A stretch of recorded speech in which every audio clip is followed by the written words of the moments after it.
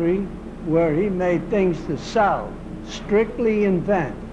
Here in this laboratory, this building, Mr. Edison invented the very first motion picture camera and the projector. And he completed his inventions on the Edison storage battery, the Edison phonograph, the Ediphone machine, and others. Then he put them in production in his factories, which 12 years ago were standing on the empty lots around this laboratory. Well, all those buildings and factories have been demolished, except one. You probably noticed coming in that big factory on the corner on the building. Well, that building was the Edison storage battery building. In fact, he had 4,000 people alone working in the building. Okay, now in 1931, some 53 years ago, Mr. Edison passed away, and this laboratory was closed. And I was hired by the National Park Service to restore and demonstrate a few of these machines. When I start, one of the big motors at the rear of the room on the platform, they're 40 horsepower DC motors, which will turn that main shaft along the wall and the ceiling the entire length of the shop. And that in turn will drive this counter shaft, which will allow this machine to run. Okay, now I'll start one of the motors and operate the machines.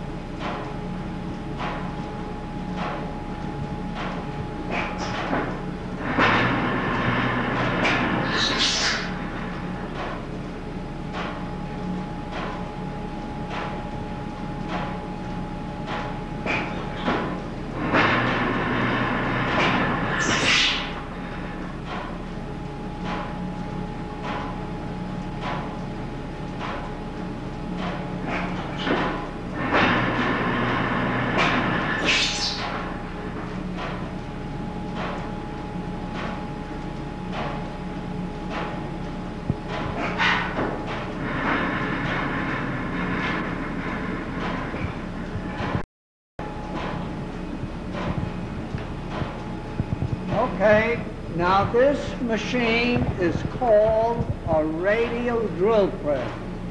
It's called radial drill press because this big arm pivots from the post, and of course it swings on a radius. That's how it gets the name. And this head slides up and down the arm, making it possible to relocate and drill holes at different positions on your job or your work without moving the vise.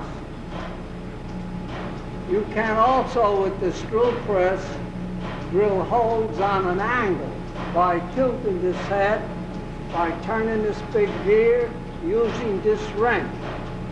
Now, I'll make this run for a minute and show you how it drills. turns very slowly because the machine uses big drills. Big drills have to turn slow. Little drills go fast. It's a safety precaution when drilling.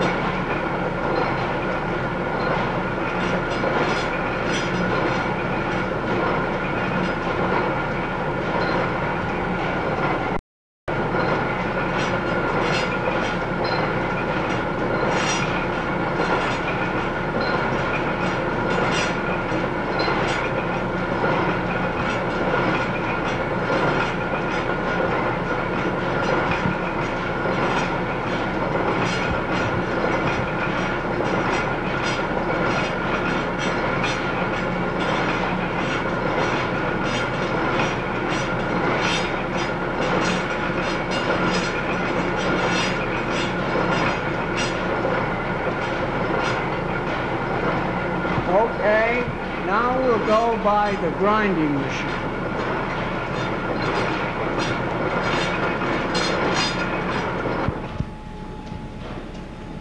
Okay, now this machine is called a universal grinding machine.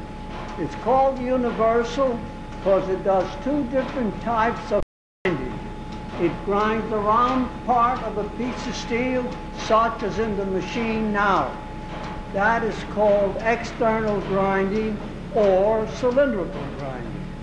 But it also can do internal grinding.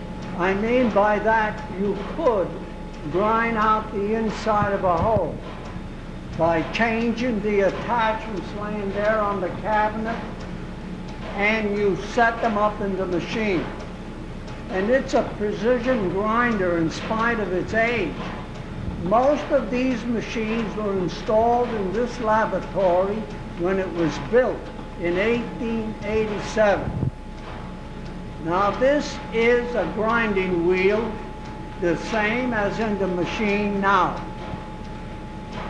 And when the little children are here, they always ask, what are these red handles? They think they're jump ropes, but they're not. They're to put the machine on and off.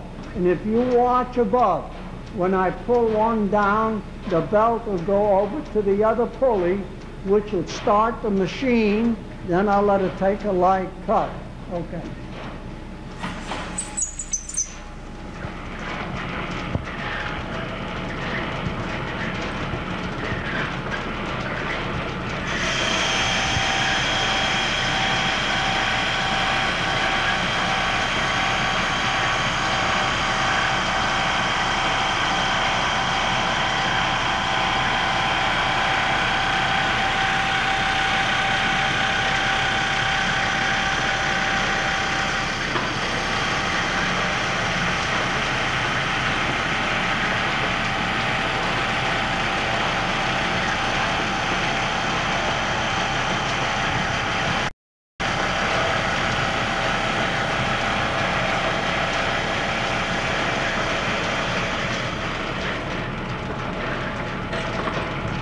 And of course, you pull the other handle down and you go on the stop pulley, stop the machine.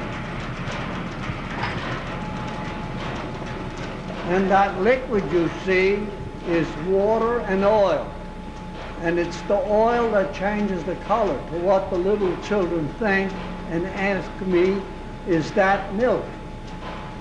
So I have to give them an answer, and I tell them, there is no cow in that machine.